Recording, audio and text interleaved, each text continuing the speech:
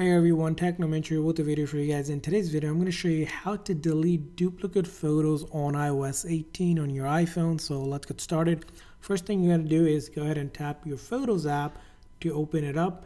And from there on, you're going to scroll down until you get to this Utilities section. And then right under there, if you have duplicate photos, the iPhone automatically puts them in this special folder that has all the duplicate. Now in order to delete them, basically we need to merge them together so that their data are combined. So if a photo has some data about locations or something and the other one doesn't, it'll combine them into one photo.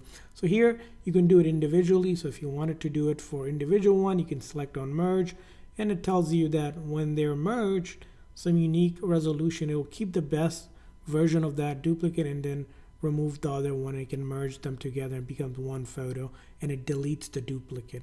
Now if you have tons of them, it's kind of impossible to just keep on clicking merge. In order to do all of them at once, you're going to click on select and then click on select all, which allows you to select all the photos, and then all you're going to do is click on these three dots up here, or right here you should see a merge option. You don't even have to press that. Sometimes it's under there, sometimes it's right here, so you can tap on merge.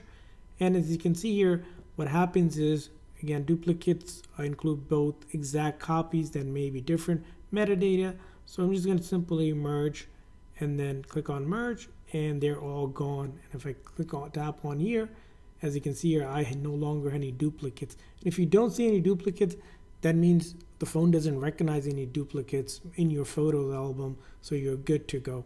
So that's how you delete duplicate photos on your iPhone. I hope this video was helpful. If so, please consider a like and subscribe button for more tips and tricks for your iPhone and other iOS devices. We'll see you guys next time.